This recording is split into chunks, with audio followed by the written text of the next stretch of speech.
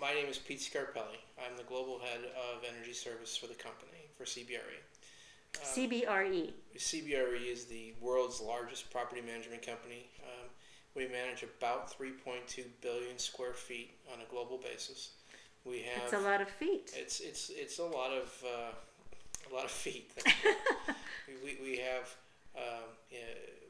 a lot of diverse level of clients. Mm-hmm. Those clients range from our multi-tenant facilities down, like your typical downtown office tower, Right. And into our corporate facilities. We manage facilities for about 150 or more, actually, of the global or Fortune 500, in which we are the responsible party for managing their supply side and demand side services. Now, are these always leased structures, Absolutely or are they not. often owned? Absolutely owner not. occupied? Obviously, when we talk about our multi-tenant facilities, we are generally hired by the owner of the building to manage the facility on their behalf. When we are talking about our corporate facilities, they have a certain percentage in which they own, they have a percentage in which they net lease, and a percentage in which they gross lease. Okay. So more often than not. So obviously from an energy and sustainability perspective, or more specifically from an energy perspective, in our corporate customers, we spend most of our time looking at the owned facilities and the net leased facilities, because fundamentally in the net leased facilities they're paying the bills. Mm-hmm.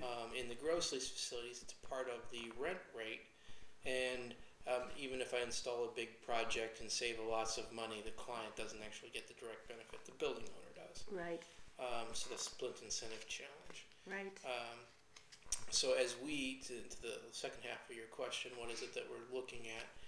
We spend a lot of our time, actually almost all of our time, focused on designing the energy and sustainability strategy for those customers. Mm-hmm. So our team, our responsibility, we take responsibility for strategy and diagnostic. Mm-hmm. So what that means to us is that we set the roadmap, the plan as to how we're going to attack and manage the cost structure. Mm-hmm.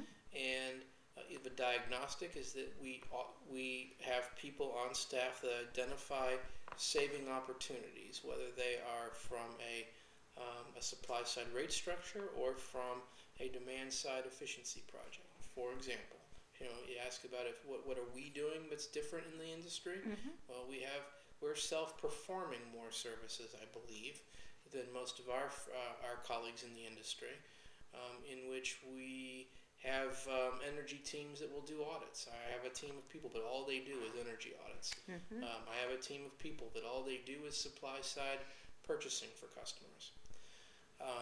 But that's not a technology service, right? That is what I call the foundation. We have to have the basic blocking and tackling. One of the things I learned as I joined the company a few years ago was that a lot of our customers didn't have that foundation. They needed to have that basic energy management fundamentals. And once we've got the foundation, that roadmap, then we start to layer in technologies. Okay.